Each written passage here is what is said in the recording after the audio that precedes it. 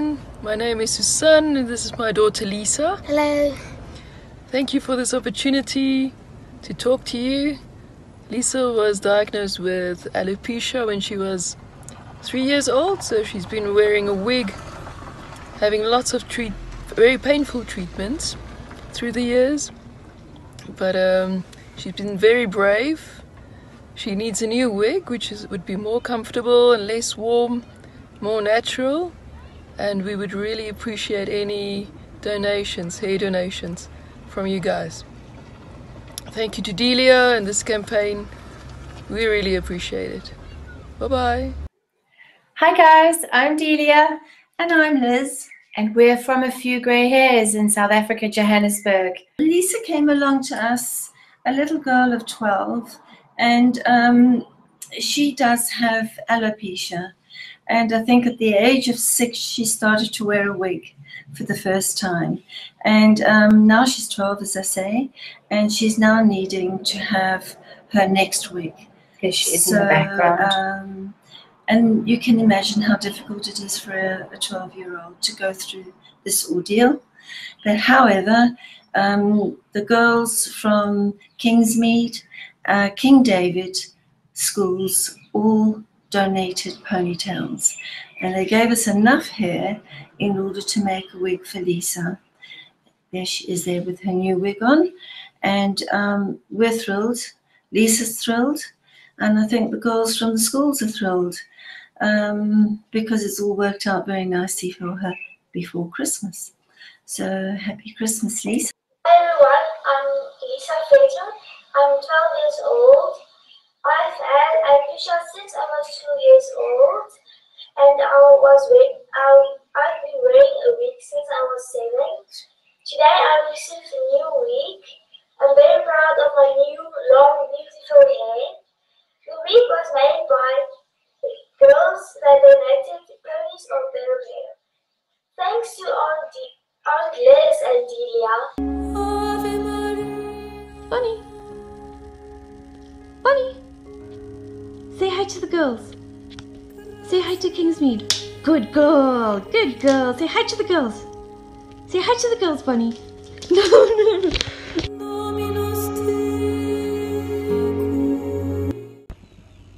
Hi girls, my name's Alexandra and I'm currently studying a master's degree in fine arts at Wigs. I'm very excited to be part of this campaign. I've been waiting for a new wig for a long time, and receiving one with the help of your donations would just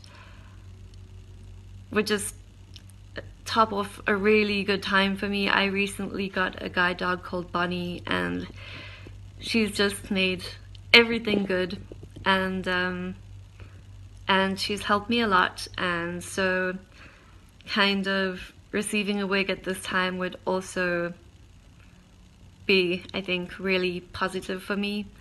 I have a condition called ectodermal dysplasia, which in part affects my hair, and so I've been losing my hair since I was maybe 13, but when I became blind 3 years ago it did become a lot worse.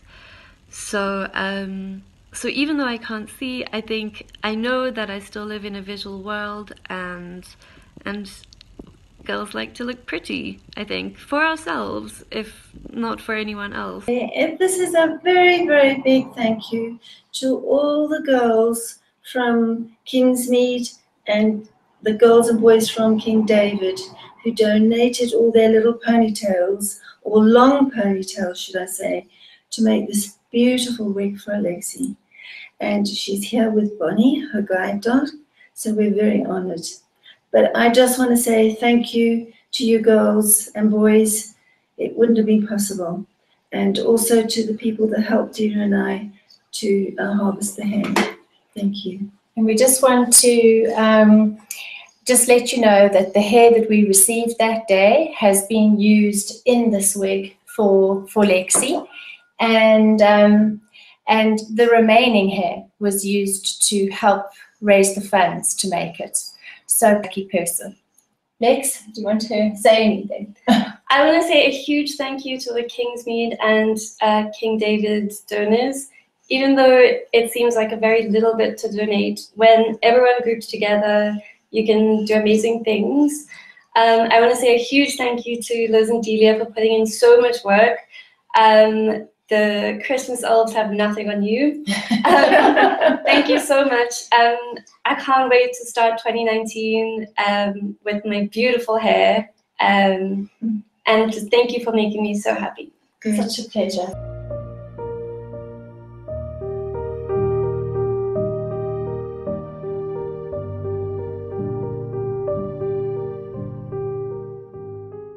Hi, I'm Claire. I'm 34 years old. I was diagnosed with stage 4 colon cancer shortly after the birth of my first child and a few weeks after my 31st birthday. It was a huge shock. I was given a few months to live. Their main goal was to get me to my daughter's first birthday, and she will be turning 4 soon. I've been through a lot of chemotherapy, but have been very blessed in that the treatment that I was on didn't affect my hair, which I'm very much attached to. But one thing I've learned a lot is that the power of community, of people, just general kindness that comes from strangers. I started a blog. It's called Claire's Light. It's on Facebook, so I update that every week. I would love to be able to keep my hair. Unfortunately, it's not going to be the case for me, and I need to have a wig made. And I would love a wig to be made out of my own hair.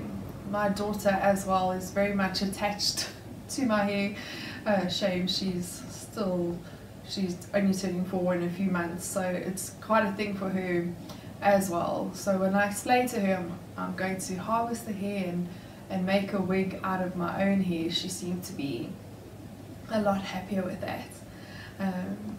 Unfortunately, all of these things do cost money. You can go and get a cheap wig from somewhere, but I know most cancer patients would prefer not to do that because it does look like a wig and it looks like something that's not natural, and you just want to hold on to that part of yourself, I suppose, which I think is beautiful that there are people that are able to do that. And raising funds is an important part of it, because people cannot afford, with all of these treatments that they're going through, to spend money on something that's seemingly cosmetic is hard for a lot of people to do, and so they don't, or they suffer through it, and it's very emotional to not have your hair. I've seen people who have lost their hair, and it's really hard to go through. So initiatives such as this, to be able to raise funds for someone like myself to get a wig, or other cancer patients, people who don't have their hairs, is fantastic. So thank you from the bottom of my heart. This is so special actually, to be able to have a wig made out of your own hair. I think it's incredible that you are able to do that and provide that for people like myself going through something like this. Because it is, you want that connection to yourself. Firstly, I have to say thank you so much, Liz and Delia, for this beautiful wig. It doesn't even look like a wig, it just looks like myself. And I feel like I have a huge part of me back. I've had stage 4 cancer now for 4 years. The treatment I'm on has made me have quite a bit of hair loss, and I had to cut off all my hair, which was quite upsetting for me, because I've never cut my hair shorter than like this when I was 7. But I think more so it was really quite devastating for my little girl. She's only 4, and she's never gotten used to the fact that I now suddenly have short hair. She still draws me as having long hair in all her pictures, and she just started school and she has to draw a family picture, and of course she draws me with long hair. And then people, obviously her friends, have seen now that I have clearly not got long hair or much of hair, and they say to her, no, that's not your mommy. And she was very adamant that it is her mommy, and her mommy has beautiful hair. So I'm so excited to be able to go and fetch her from school today, hopefully, with my hair. It's been such a adjustment to go from having really long hair to having nothing, or like very, very sparse hair in comparison to what it was. And there was so much. And still magnificent. And here it is. And it doesn't even look like a wig. It's amazing. I think as a woman and as a cancer, when you're fighting cancer, it's, you know, it might seem to a lot of people who aren't going through it, they might think, oh no, but it's just hair, don't worry, it'll grow. Yes, it will grow eventually if you can stop treatment, which I can't. I'm awaiting a liver transplant. But it's a long time to not feel like yourself. You already don't feel like yourself at all from the treatment that you get. And people do look at you strange. People don't recognize you, and you just brush it off and you say, oh no, I've got cancer, and you know, this is now I've lost my hair. But it is horrible always having to explain yourself to people, and it would just to be able to have this back. I feel like I have a part of me back. Wonderful experience. And I was trying to not think about it too much. You know, I'm like, oh well, it's gone now. Just suck it up and, you know, get over it. And I thought I was doing very well. And then when I came for my fitting and I saw my hair, and I'm like, oh my word, it's my hair. I can't believe that it's actually my hair. And I put it on, and I'm like, oh, I can feel it's myself. And then when I had to get in the car and I was driving home, I'm like, where did it go? I left part of me back there. I need to go back, and I need to go get it. You know, Claire, what you're experiencing there, we hear from other women, and it is the sense of, it's a little bit of yourself that you can keep and you can take back.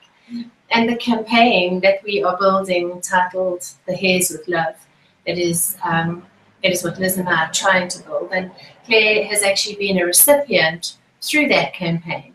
And the funds for the manufacture costs of her wig were raised from two different sets of people. The one lot of people are Claire's followers from her blog called Claire's Light on Facebook. And the other funds that were raised came from the hair that was donated through Kingsmead Girls College and King David in Victory Park.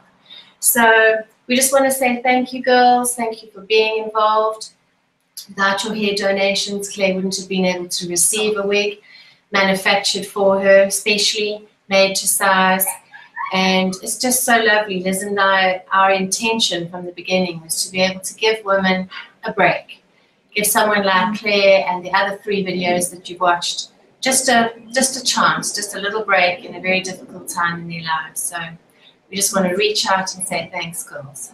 Thank you so much. I know it's hard for you to cut off your hair, but you don't have to cut off a lot to donate and make a difference. You don't even see it.